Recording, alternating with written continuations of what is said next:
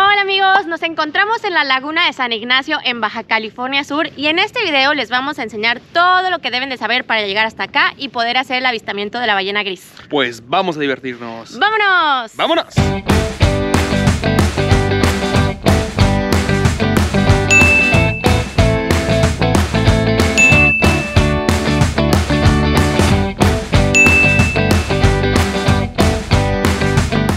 Amigos, pues lo primero que tienen que saber es que la temporada en la que llegan las ballenas aquí a México es de diciembre a finales de marzo. Y básicamente son 3 diferentes especies de ballenas que se pueden ver por estos rumbos. La jorobada, que es la que anda brincando y haciendo piruetas, es la que se ve por el área de Los Cabos. La ballena azul, que es el animal más grande del mundo, se ve específicamente en Loreto. Y la ballena gris, que es la más amigable de todas, la que solita se acerca para interactuar con los humanos, esa se ve en Bahía Magdalena y la Reserva del Vizcaino. Precisamente la Laguna de San Ignacio, que es donde estamos ahorita, y la Laguna Ojo de Liebre en Guerrero Negro son parte de la Reserva de la Biosfera del Vizcaíno, una de las más grandes e importantes del país, y que son el escenario del nuevo billete de 500 pesos. ¿Ya lo han visto?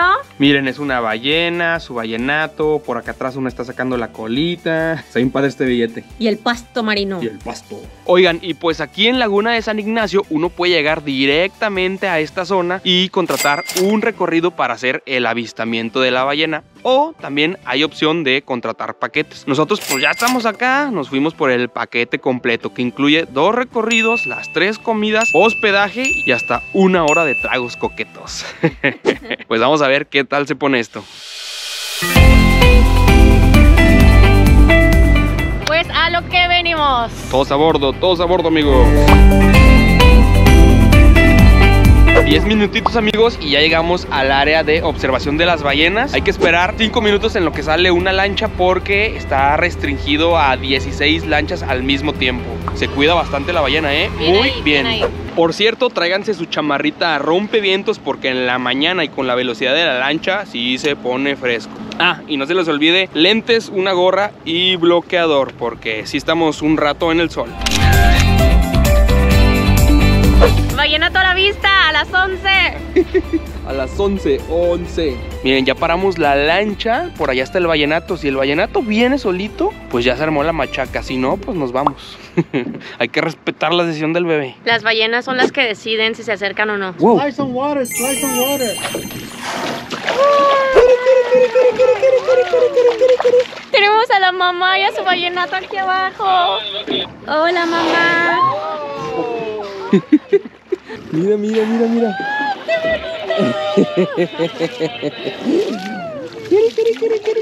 Vimos un vallenato tan cerquita. Cada año la ballena gris hace un viaje migratorio larguísimo. Viene desde Alaska del Ártico, llega hasta México para aparearse, reproducirse o para tener a sus crías que se llaman ballenatos. Eligen estas aguas porque son más cálidas que en Alaska y para proteger a sus crías de los depredadores. Acá las orcas y los tiburones blancos no entran por la poca profundidad.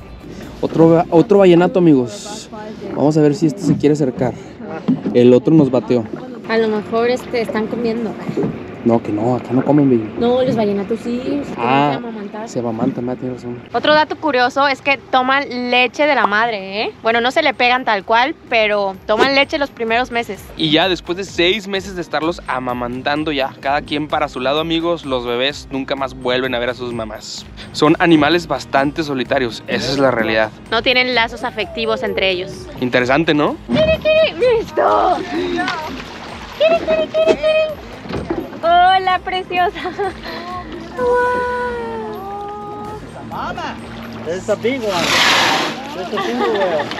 Miren la aleta. La aleta. Son muy sensibles de las aletas, amigos, los ojos. La nariz y la cola. ¡Oye, el ojo! ¡Vean el ojote! ¡Hola! ¡Nos está mirando! ¡Wow!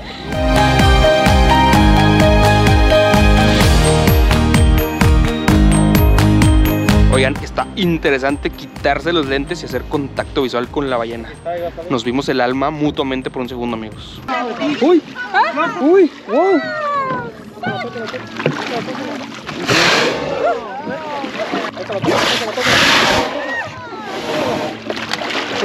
A diferencia de otras ballenas, la ballena gris se alimenta de plancton y krill, pero desde el fondo del mar, lo arrastra desde el fondo. De hecho, no tienen dientes, tienen barbas. Son como unas varillitas largas hechas de queratina, del material de las uñas, que les sirven para filtrar. No mastican, filtran. Así que no hay nada que temer, es totalmente inofensiva. Definitivamente no entramos en su menú, amigos.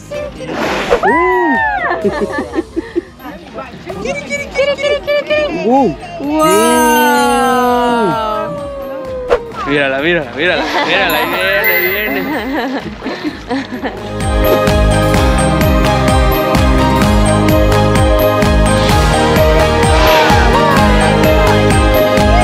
Algo interesante de aquí es que cada semana hacen un conteo de la población. Se calcula que ahorita hay unas 120, amigos.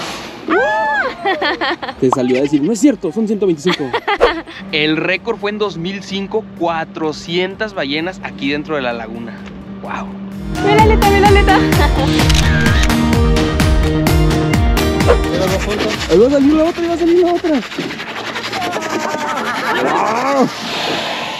No, pues sí tenía aire esa, ¿eh? Miren, amigos, cuando hace eso es que está exhalando. Y es que al igual que nosotros, la ballena gris tiene pulmones. Es por eso que cada cierto tiempo tiene que salir a superficie para respirar.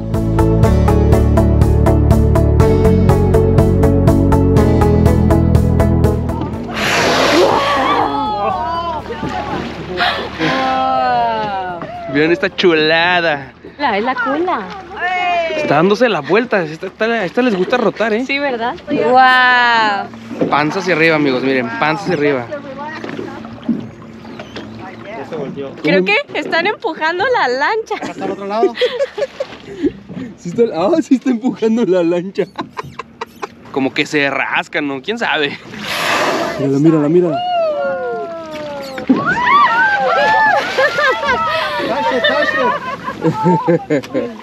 Quiere pioguito, quiere pioguito.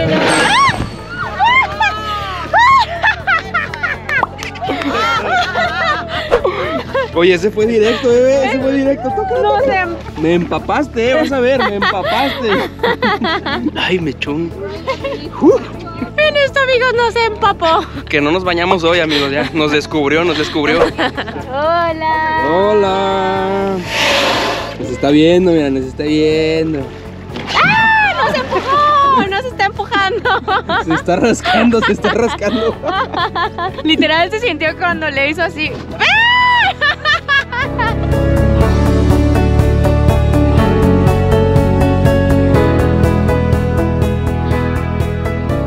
Pues después de más o menos 1 hora y media de estar viendo ballenas, vamos de vuelta hacia el campamento. Vámonos.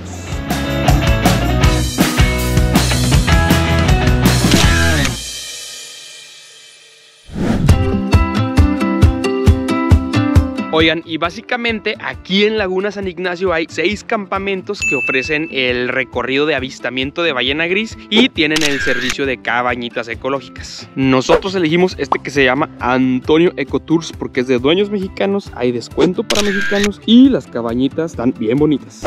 Bienvenidos a la cabañita número 3.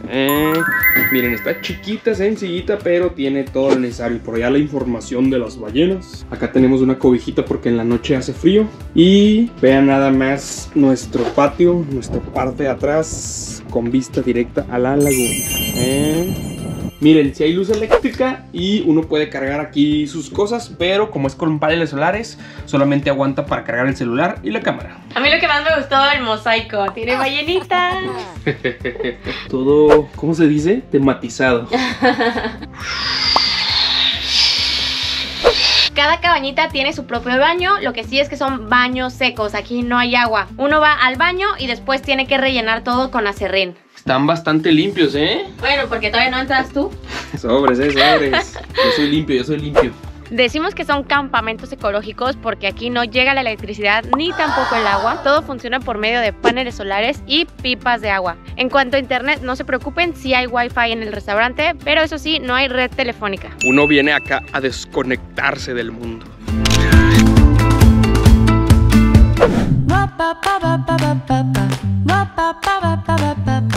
Amigos, pues estuvo padrísima la experiencia y nos emociona que todavía tenemos otra experiencia por delante. Mientras nos venimos a echar taco y un juguito al restaurante del campamento. A su salud. Salud, salud. Oigan, está bien rico, hasta las lentejas están bien buenas, ¿eh? En cuanto a cómo llegar aquí, mucho ojo porque una cosa es el pueblo de San Ignacio y otra la laguna de San Ignacio. Hay que pasar primero el pueblo y de ahí es otra hora y media más para llegar hasta esta laguna. Hay un tramo de terracería, pero cualquier auto pasa. No hay pierde, solamente pónganle en el Google Maps Antonio Ecotours y listo.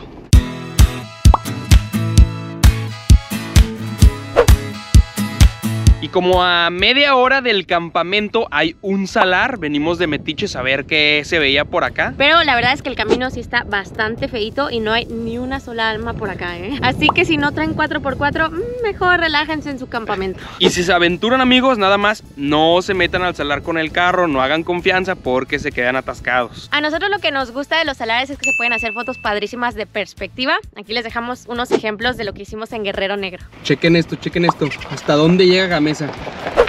Wow. ¡Patrocínanos, Gamesa! Yo trabajaba antes ahí, amigos, No llega el agua ni la luz, pero ¿qué tal las galletas, amigos?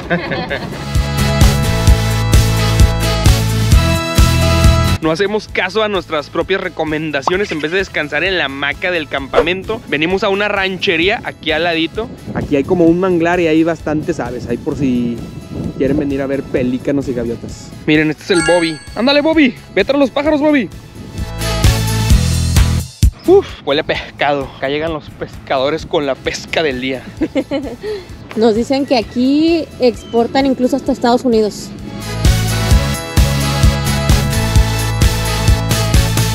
Miren, Rubí ya se trepó a la hamaca. ¿Qué tal está, bebé? Está bien a gusto, ¿eh?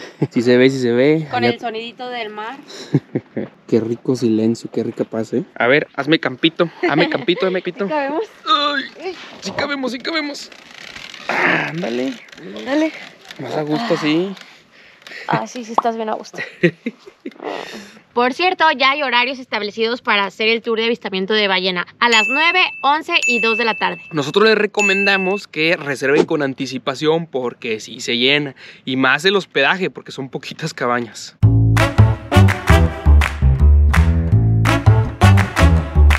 Miren, lo padre de quedarse a dormir es que uno puede disfrutar del atardecer y pues obviamente de las estrellas que nos esperan en la noche. Miren, Rubí ya puso el tripié para tomarse la fotito con la casita. Con una cabaña que no es nuestra cabaña, con pero cabaña. Está más padre el atardecer. Y no está el carro estorbando.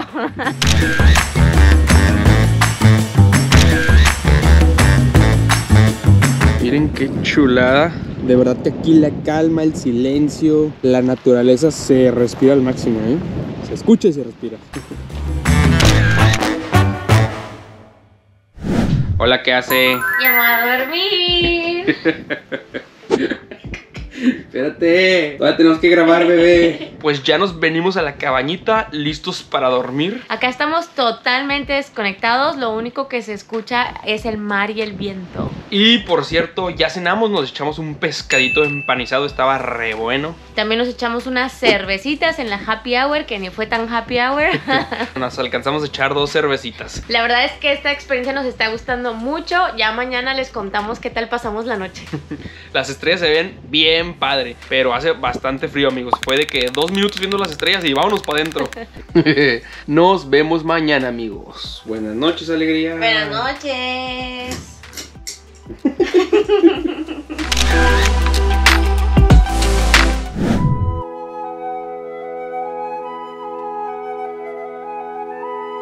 Buenos días, alegría. Amigos, qué rico es amanecerse frente al mar. ¿La amaneciste, bebé? O sea, no vi el sol saliendo, pero amanecí. Por cierto, si salen al baño en la madrugada, abríguense bien porque hace mucho frío y uno se congela todo por ahí. Platícales, ¿por qué no te bañaste? Ay, es que hace mucho frío, amigos. Como funciona con paneles solares, no es de boiler, no me quise arriesgar. Así que hoy no nos vamos a bañar. Bueno, que nos bañe la ballena. Cochinita. Vamos a buscar ballena, vamos a buscar ballena. Salgan, ballenitas, salgan. Un vallenato. ¡Uy! Su mamá, mamá y vallenato. ¡Guau! ¡Ve la aleta! Ahí está. ¿Dónde? Ah, viene. Ahí viene.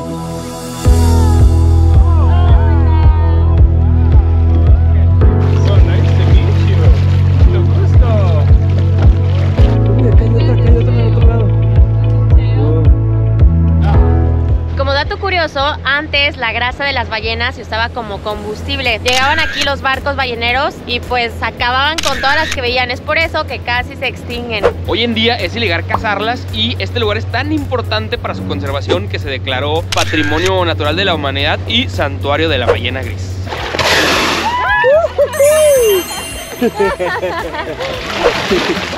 Hola. Ahí está el ojo, wow. Les encanta que les hagan piojitos, Sí, ¿verdad? apapaches, les den amor. La pregunta del millón.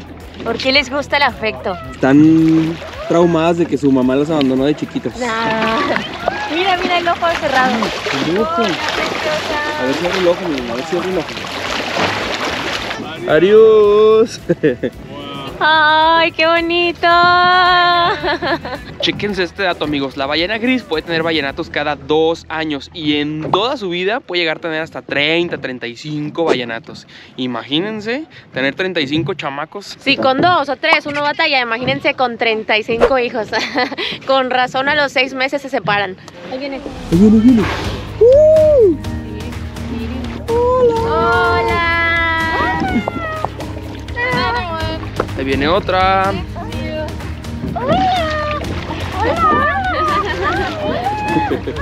Algo muy característico de la ballena gris son esas manchas blancas que tienen en su piel. Son como crustáceos, se llaman balanos.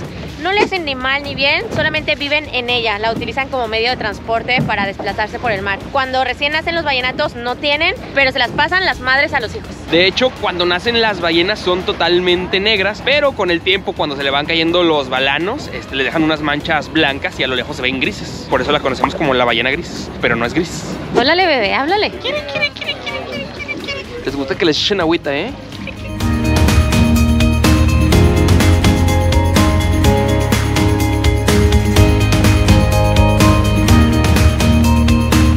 Amigos, de aquí hay que estar bien buzos caperuzos porque no solo se ven ballenas, también hemos visto varios delfines a lo lejos. ¡Ah! Ahí están. ¡Ve la aleta, ve la aleta! Sí. ¡Hola! Wow. Ahí se juntaron ya como 4. ¿Sí, verdad? Sí.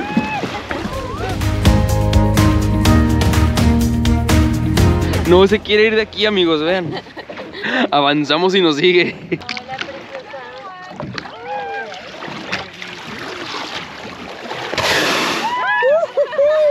Adiós, ballenas. Adiós. Adiós. Hora de regresar, amigos.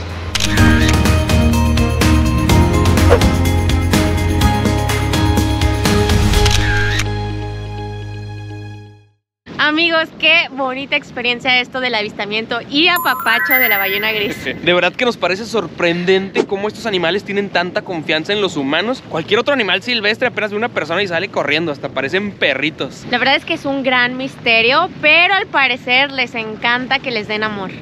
Esta vez estuvimos en el área de las ballenas solamente 1 hora, perdimos alrededor de 30 minutos por problemas de logística entre las cooperativas, de que quién sale, a quién le toca, a quién entra. Pero bueno, aún así una experiencia que vale totalmente la pena. Amigos, despídanse del campamento Antonio Ecotours. Adiós. Pues nos vamos muy contentos, nos sentimos muy afortunados de haber visto ballenas los 2 recorridos. Recuerden que estamos en su hábitat natural y al final verlas e interactuar con ellas es meramente de suerte. A mí me gustó mucho estar tan en contacto con la naturaleza, levantarnos y escuchar el sonido de las águilas cantando, dormir en medio de la nada. Aquí no hay lujos ni fiesta, nosotros decidimos quedarnos a dormir en Laguna San Ignacio para desconectarnos. Y antes de irnos, vamos a nuestro último destino, ya en el pueblo de San Ignacio.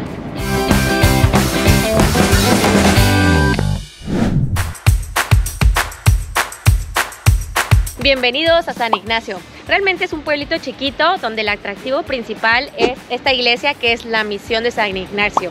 Y es que fueron los jesuitas quienes llegaron a evangelizar toda esta región de la Baja, donde antes estaba habitado por el grupo indígena Cochimí. Se podría decir que los jesuitas fueron los fundadores de las ciudades en la Baja, ya que los cochimís eran nómadas, se la pasaban desplazándose en búsqueda de alimento como semillas y cazando su comida. De los jesuitas aprendieron la agricultura y pues esta fue su base de evangelización hace 300 años. Miren, y aquí en la placita principal donde está la misión también hay restaurancitos y donde echarse una nieve.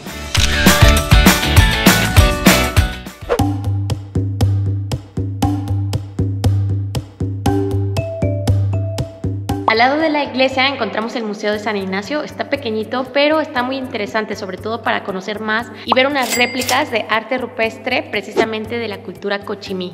Miren, esas tal cual las ven ahí, las pueden encontrar en las cuevas de la sierra, pero pues aquí las tenemos de manera más accesible.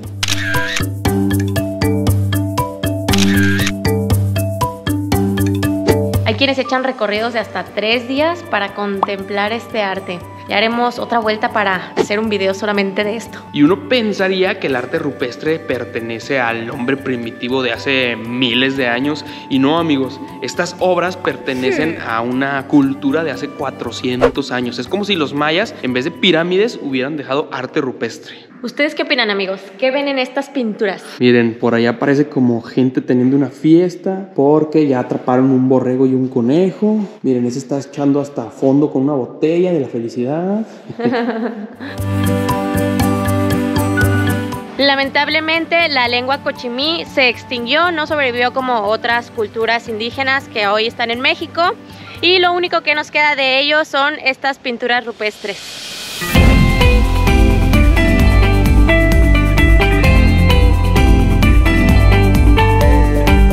Algo muy peculiar de aquí es que también hay un oasis. Imagínense, en el desierto de repente hay agua con palmeras. Y es que justamente los jesuitas se instalaban en donde había agua para enseñarle la agricultura a los grupos nómadas. De hecho, si no se quieren quedar a dormir en la laguna, aquí en el pueblito también hay hospedaje. Hay tanto hoteles como campamentos y algunos de ellos te rentan kayak para irte en el oasis.